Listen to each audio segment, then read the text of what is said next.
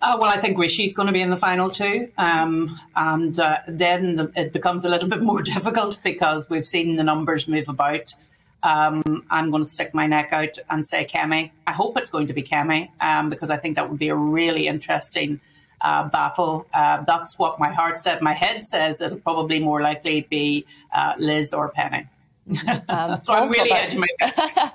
You are hedging your bet slightly there, Arlene. Never mind. We'll allow it. We'll allow it. Paul? I suspect it'll be Sunak and Mordaunt in the final two. I'm really disappointed Michael Fabricant didn't run Vienna. Britain needs a PM with a toupee. We've never had a PM with a toupee. It's about time. And you could have done us a big favour inside the Labour Party if you'd nominated Fabricant. Well, next time, Paul, we'll get you in and you can run his campaign. How about that?